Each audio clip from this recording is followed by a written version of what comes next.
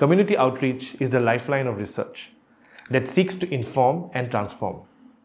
As scholars, our role extends beyond academic rigor to make our work accessible and engaging. Professor Linzi Kemp and I embraced this mission with immense pleasure and a sense of purpose.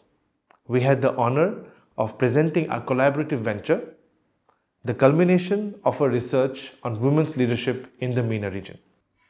Our project, Journal Beyond the Conventional, leading us to produce a podcast series celebrating women achievers, a policy paper aimed at influencing decision makers, a comprehensive research paper ready for journal publication, and not to forget the in-depth studio interviews we conducted with the help of our students at AURAK.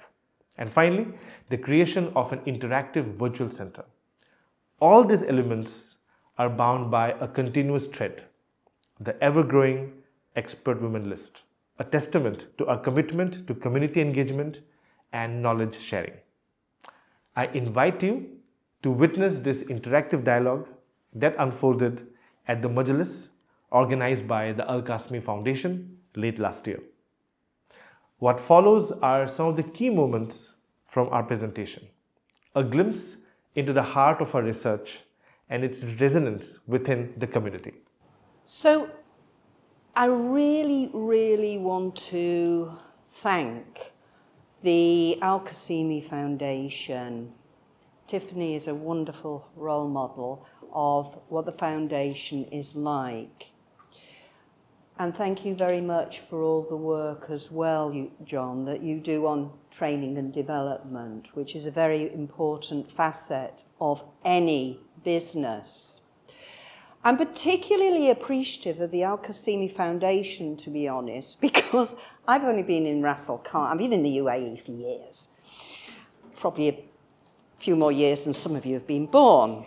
But in Ras Al Khaimah itself, I only came here about 3 years ago, and the call for the grant came through. And I didn't really know anybody, but a couple of my colleagues said, what about getting involved in this grant?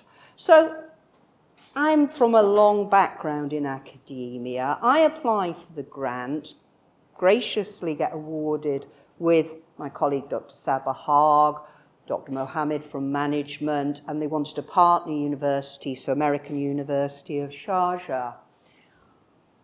And from then on, it became a much bigger project than we initially considered. And you'll see in a few minutes the outcome of this work, things like podcasts and videocasts.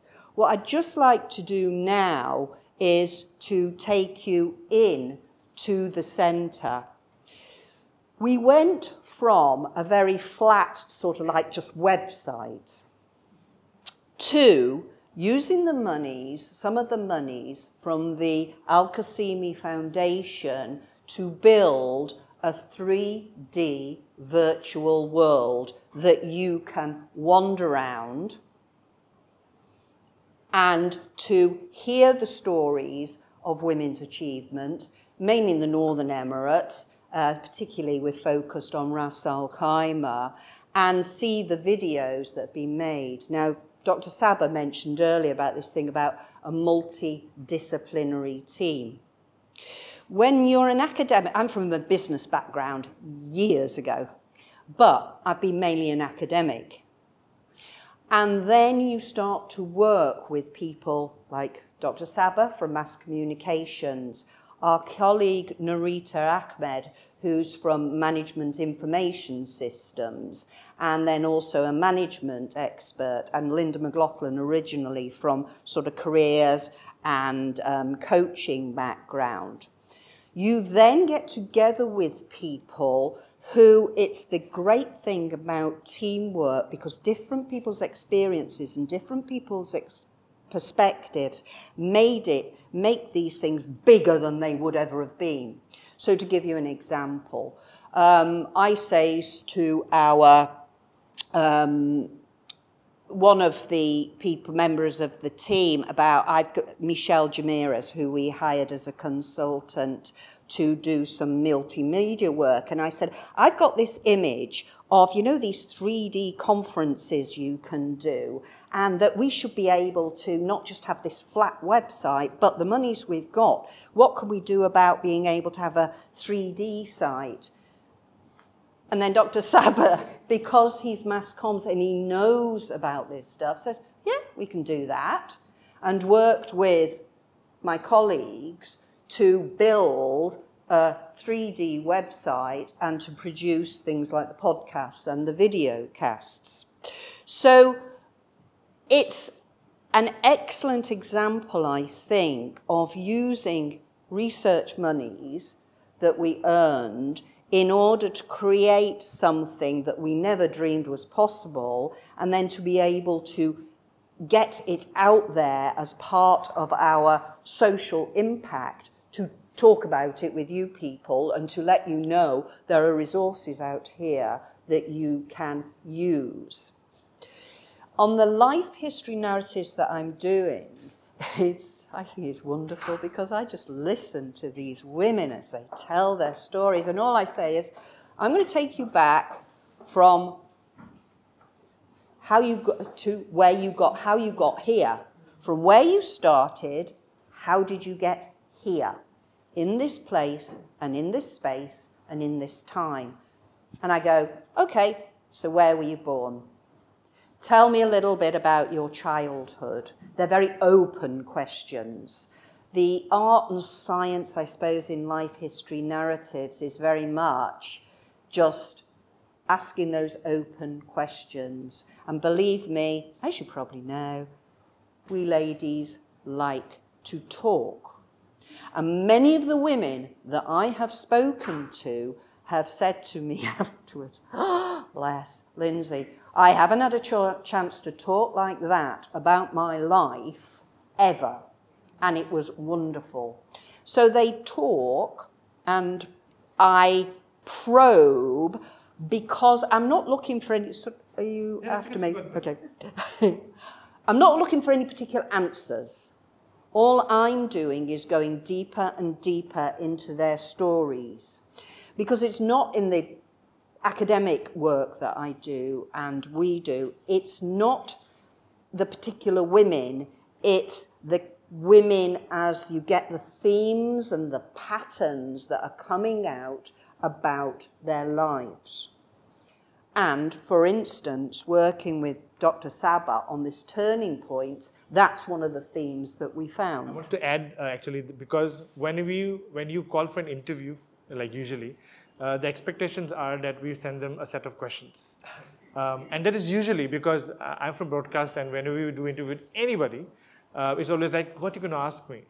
And the reason why, it is also for a good reason, because you want to come more prepared, right? I mean, if you are coming as an expert, if you're coming from a particular point of view, you would like to know what you're going to talk about. So I can like re-look into like, okay, what kind of structure am I going to use for talking? But in this kind of an interview, it's not a structured way. And in particularly, and she's right, most of the interviews after they end, it's like, wow, I haven't thought about it for a while. Because we don't. I mean, there are times when you might really open up to a friend and you could talk about way back and how you kind of reached a point from one point to another. But we don't think about ourselves that much and the journey that we took ourselves. And I think that is something which is also insightful, not only for us, the audience, but also for the guests themselves.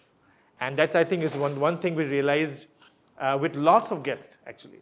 With lots of guests, it was a great healing experience almost, like talking about how they have faced some of the tough challenges they had and kind of reached where they are basically today. So I think that was something which I wanted to emphasize. Yeah, thank you for bringing that in, because I think we want to emphasize that with this latest paper that we've done, which you can read on the Al-Qasimi, well, you can read the blog about the actual project.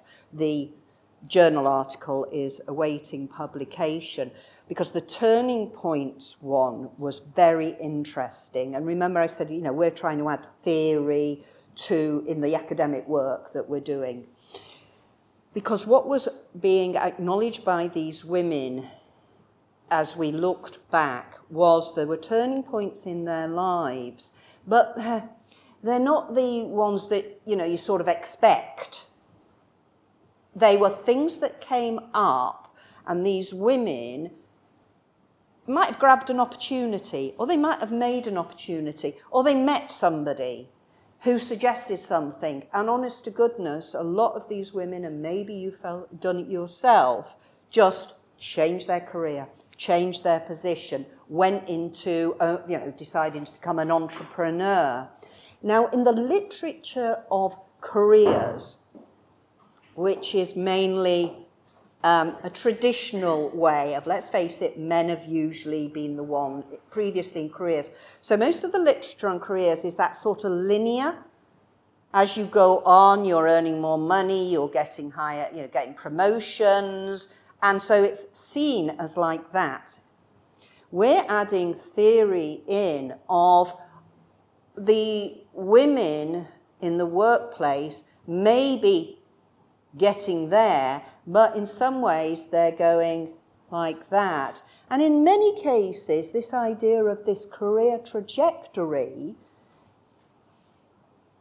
is being ignored, thrown away, not seen as practical by women. And that's absolutely fine. But in the academic way of we're doing things, we've got to add this theory in order for people to acknowledge it, to take it further in the future. So I've got a whole database of women that I've interviewed over the years. We've then formed some podcasts. We've also had a blog on the Al-Qasimi Foundation, and also policy as well. It's another section that I want to ask. So we're adding to theory, we're adding to practice, we're also adding to policy, and Al-Qasimi Foundation, as part of the grant, enables us to write a policy paper that then influences people who are making policy in the governmental sense and also within corporations. Now, expertise, and here's something for you to add yourself into, ladies. We realised that what we were seeing on conference platforms and hearing on radio broadcasts and seeing was a lot of expertise from men. And what we also recognised was that expertise is expertise and should not be gendered. But of course, what you've got is a situation where there's mainly men who are organising conferences, or mainly men who are at the top of the tree, or mainly men who are doing radio broadcasts and TV shows. Who are they going to ask for their expertise? Their own network, which is the expertise from males. So we realised that what needed to happen was to expand expertise. And if you're ignoring half of the workforce, i.e. the female part, then you're losing a lot of your expertise. And that is bad for business, because you're missing out on half of what could be added into the expertise of your corporation or businesses. So, expertise in, output out. So how do we solve this problem? So we created, and please add yourself into this, and the gentlemen in the audience, you can speak to your women that you know with expertise to add themselves to this database. It's really, really simple. You sign into the expert list. The expert list is a database. You put in your information. You put in your expertise, whatever that is, whether it's nuclear science, coaching, mentoring, teaching, you get as specific as you want, all right? So that's the women signing up to the expert list. And men can encourage women to sign into the expert list. The other side of the database is if you're looking for expertise, you can search that database by putting in keywords to search for whatever expertise it is. And you get a person with that expertise. It just happens to be a woman, but it's with that expertise. Now, we showcased this database quite some time ago to some companies. One of the things was suggested to us was, well, board membership, there's very few women on boards of companies, especially out here, which is another paper that I've had published long ago about the lack of what we do about women getting on boards. He said, so why don't you have a space for board readiness or board experience, so that when people are searching for board members, they can go to the database and find them. They just happen to be women. So with input from businesses, we've built this database. Another one was human resource managers saying to us, well, hang on a minute, it's not just about the women on conference platforms and the not hearing that, you know, getting them on radio and TV. What about the whole thing about searching for human resources, searching for talent, that actually human resource managers can use this database to find talent that they need for their companies? Was talking about the output and the kind of engagement that we managed to have because of all these different tools that we're using.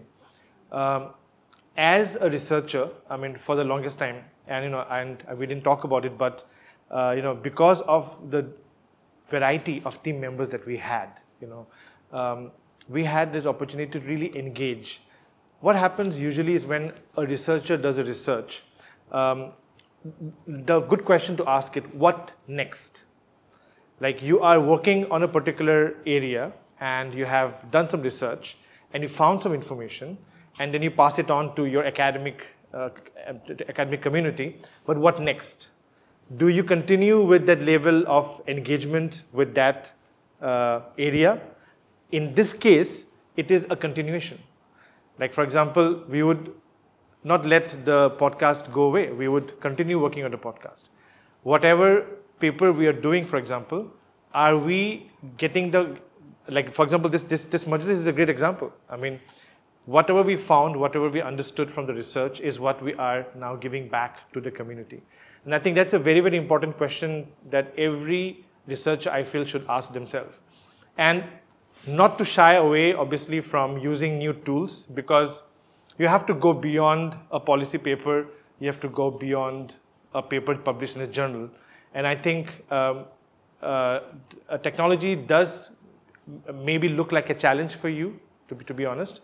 But I think if it is looking at the new platform that we have, YouTube, we are forced to actually include a new section of podcast.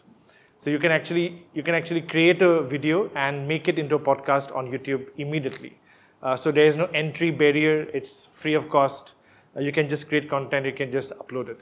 So I think you have such tools, and I think that's a very important element of what we call as research dissemination. What do we do once we find out what we found out in the research? And how do we find ways to connect and reconnect and continue the connection with the stakeholders? For example, in this paper or in this project, it is the women that we interviewed over the last 1 year and we engaged with. So I think that's a very important takeaway that I took from this paper, is that a paper is just not a paper, a project is not a project, and the end goal is to continue having those conversations. And I think we will definitely talk about the next season of the podcast that will be towards the end, but opening up for any questions that maybe you might have.